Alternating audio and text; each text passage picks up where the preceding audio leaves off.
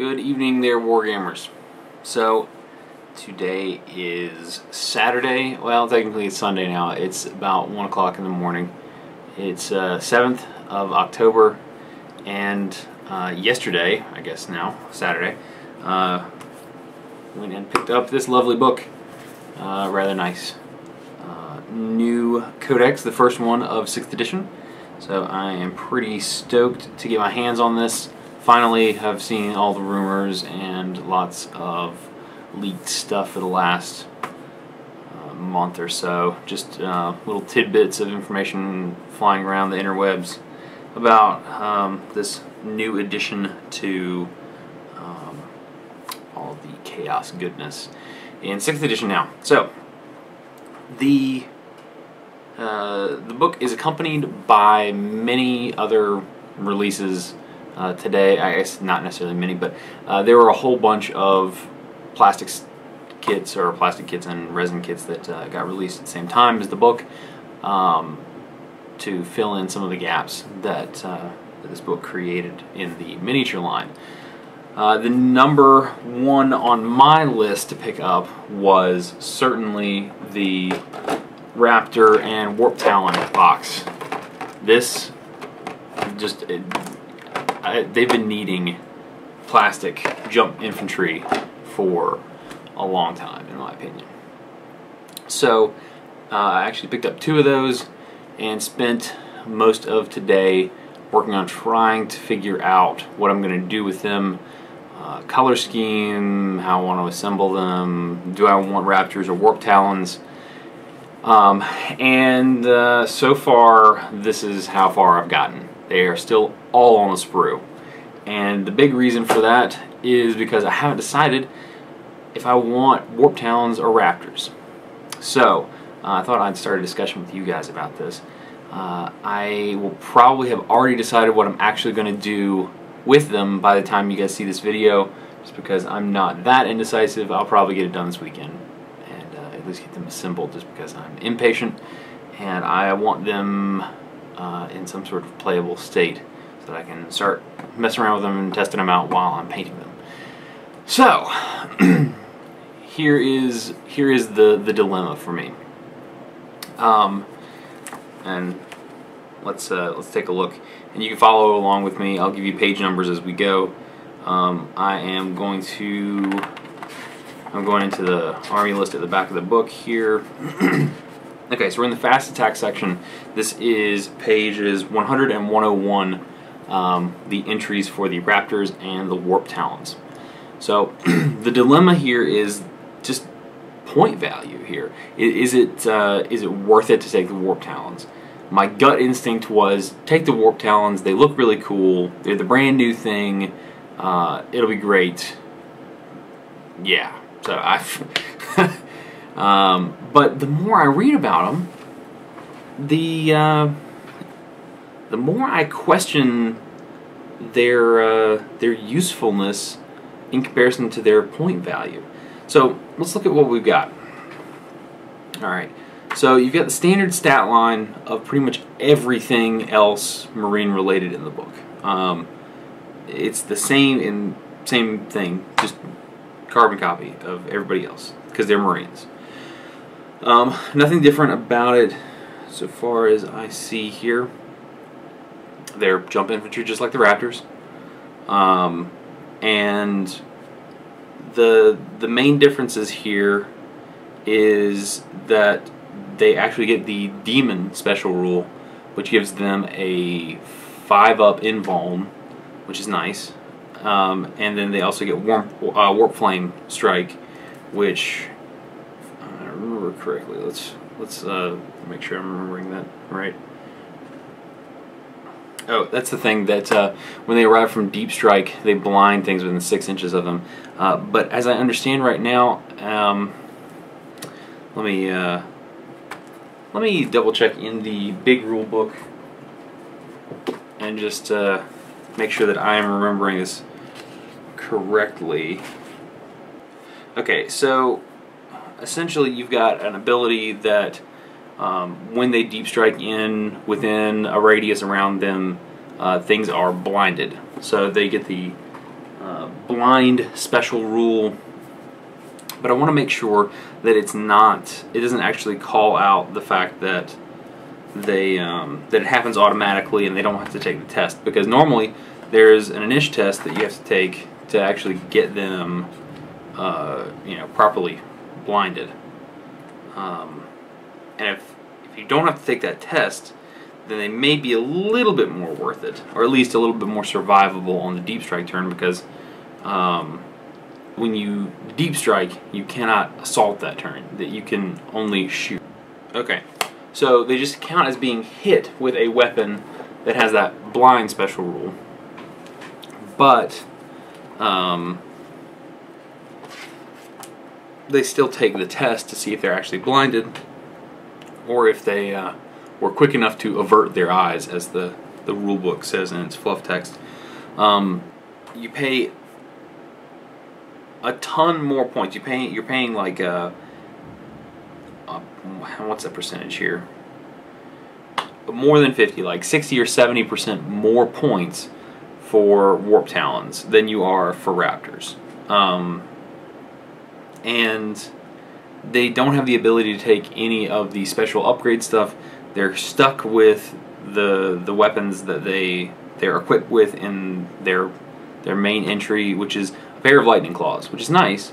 So some of that cost is taking into account the fact that they have a pair of lightning claws on every single person in the unit. So you're rerolling failed wounds, and then if you're giving them Veteran of Long War, the upgrade there, then they're re-rolling to hits on Marines in the first round of combat with something. So, I mean, it's nice. You can mark them with one of the gods, so Khorne or Zintra Nurgle or Slaanesh. If this is going to be a really killy list, I'd say go for Khorne. If you wanted to be slightly more survivable and up that invulnerable save from a 5 to a 4, Tzeentch is good, but that's even more expensive. The bottom line is that for a 10-man unit, bare minimum, if you give them any marks, let's see, what's that add up to? 10. At a bare minimum, you're looking at 350 points to 400, depending on what you give them. So I mean, that's a lot of points to sink into a 10-man assault squad, something you want to throw into combat. For that same number of points, you could, if you stripped down bare minimum, didn't give them any marks or icons or anything, you could just about field 2 10-man squads of Raptors. Now granted, you'll want to give them some sort of mark,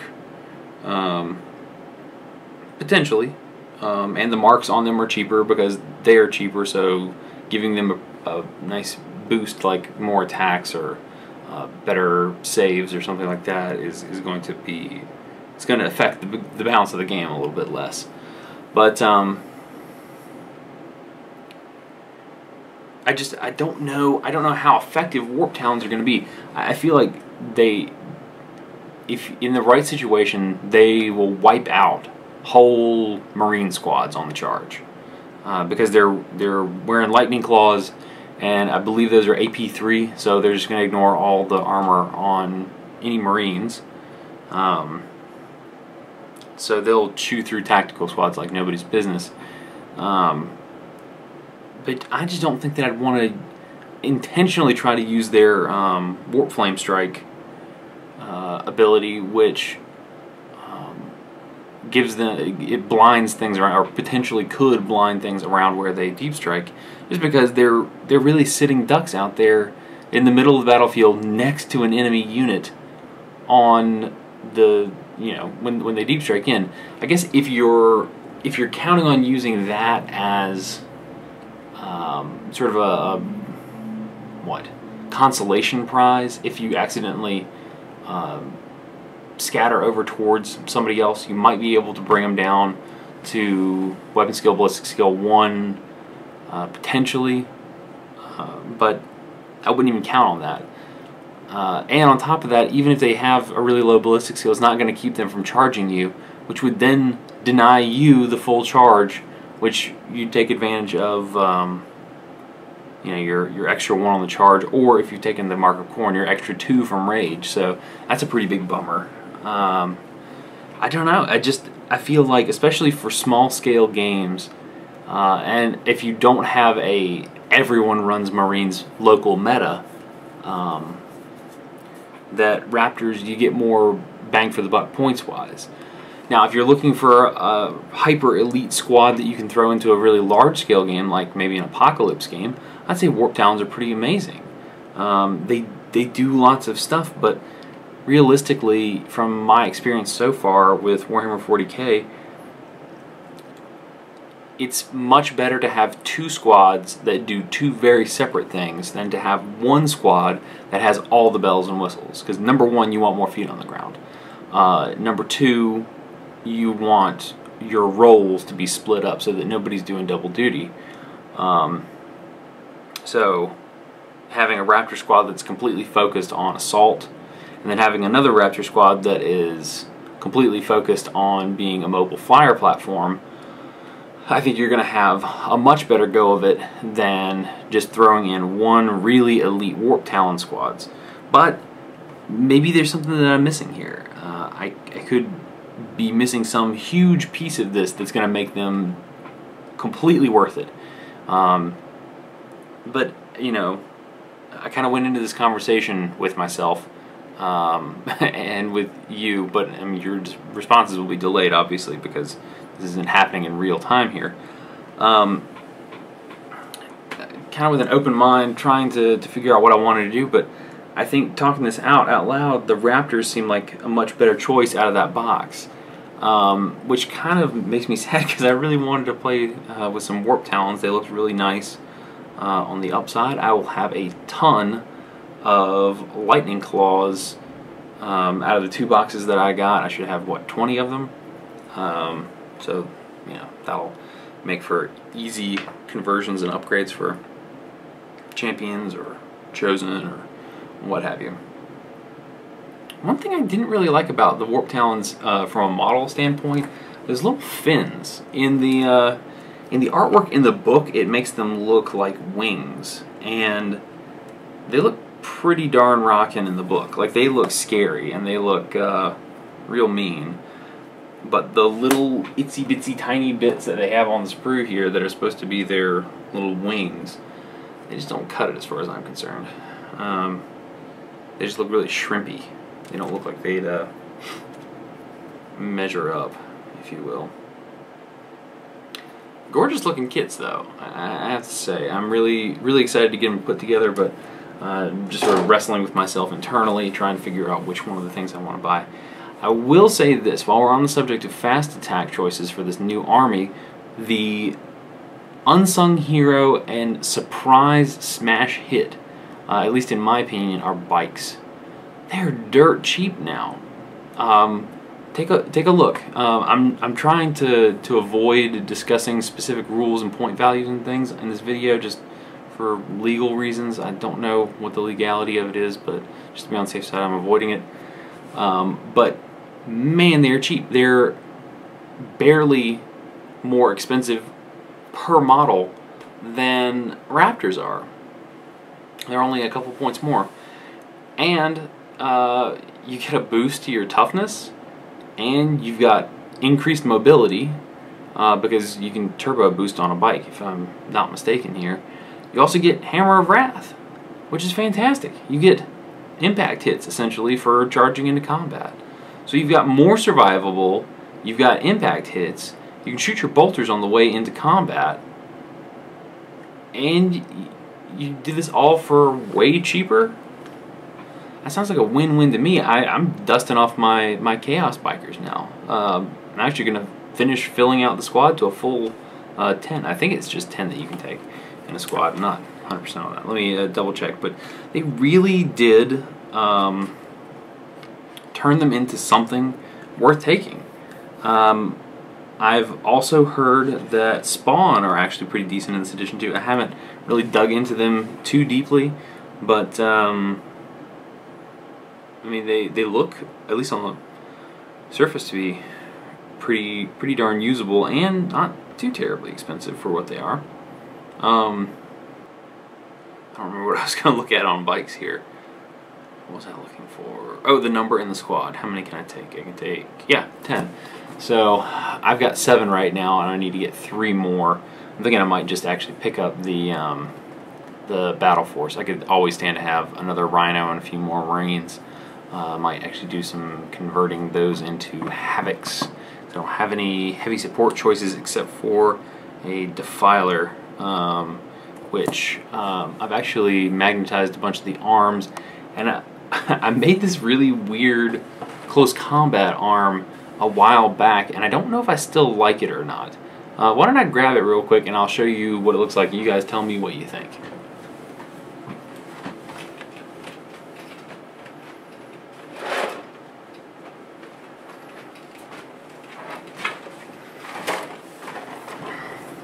Alright, so here's what I got. Here's the body, and I've magnetized the arms so that I can throw on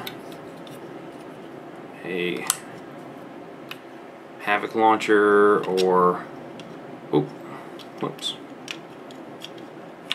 that just popped right on out. How embarrassing.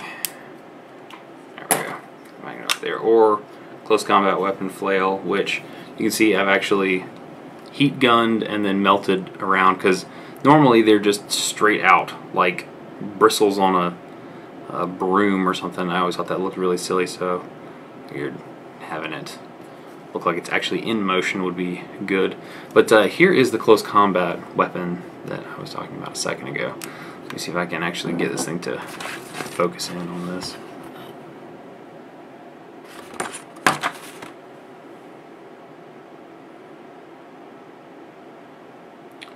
So it's just some chainsaws from the old,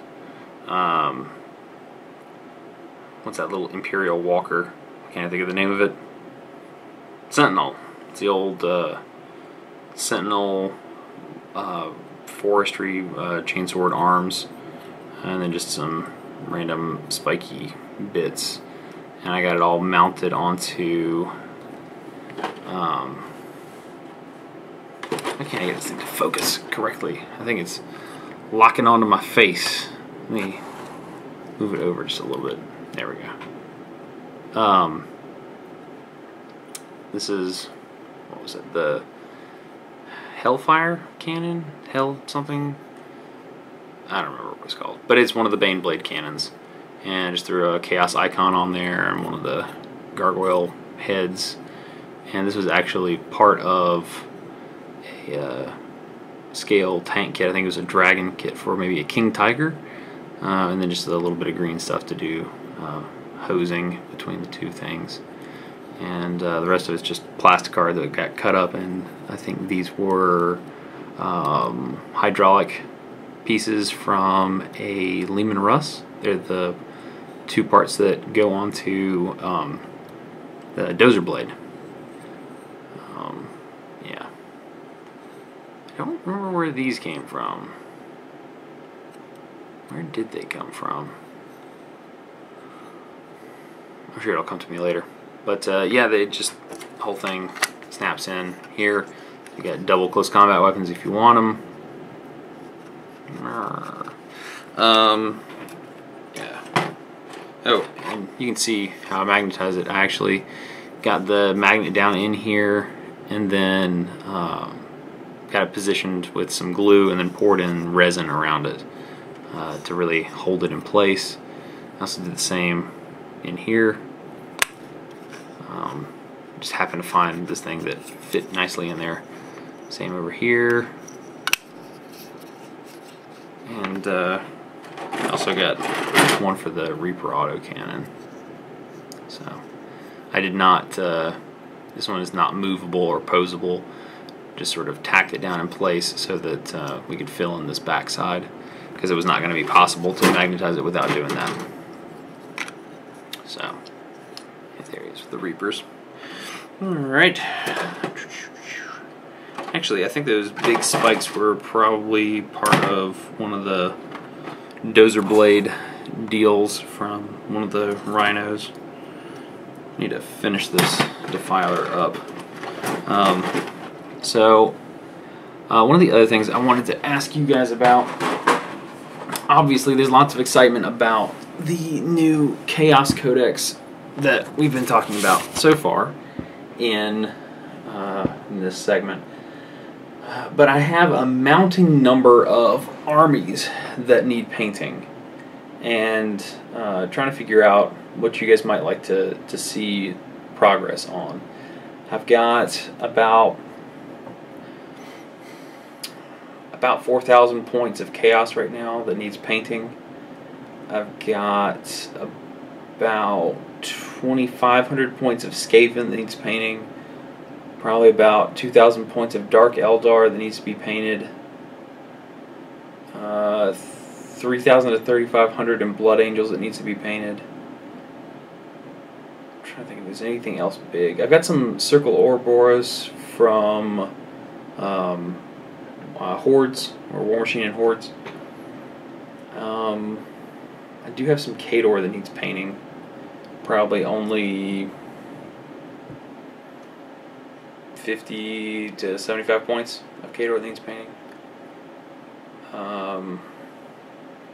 And most of that is infantry. I've got most of my warjacks painted.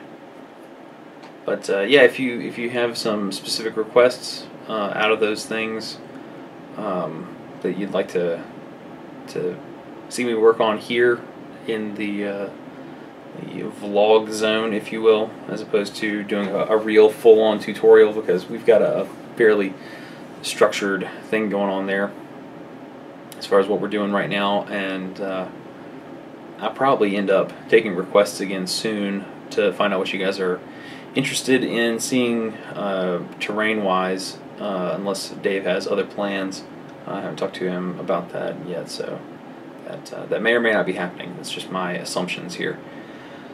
So, mostly I'd just like to hear all of your thoughts and comments on the new Chaos Codex. What do you like? What don't you like? What do you think you're going to take? What's sort of a surprise for you as far as a something that looks way more viable than it has in previous editions? Are there things that you think were not done in the best way possible that you wish they had done a little differently? I just really like to get to the nitty-gritty with you guys about this book and just I guess hash out some of the wheat from the chaff here, if you will. I think that there's some really good hidden gems in there. I think the bikes were the biggest, most obvious of the hidden things in this book. They're really quite good now, and part of that goodness is their cheapness. But yeah, it'll be really fun to get those out in the field, because I think they're just gonna rip stuff up, and you can take tons of them too, and it's just so fast and survivable with toughness 5 and a jinx save. I mean, I would not want to fight a whole bunch of those at the same time. Plus they got lots of nice upgrades and things like that. You can take Marks of Chaos on them to give them extra attacks on the charge, and yeah, you know the drill.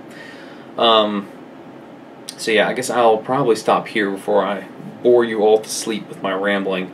Plus it's getting awfully late and I'm losing focus here, so I'll get off before it gets too boring for everybody else. Anyway, thanks for tuning in. I hope you guys enjoyed my sort of internal discussion rant here about the new Chaos stuff, focusing on the jump infantry and some of the fast attack. I hope to see you in the next one. Thanks again for watching, and happy wargaming.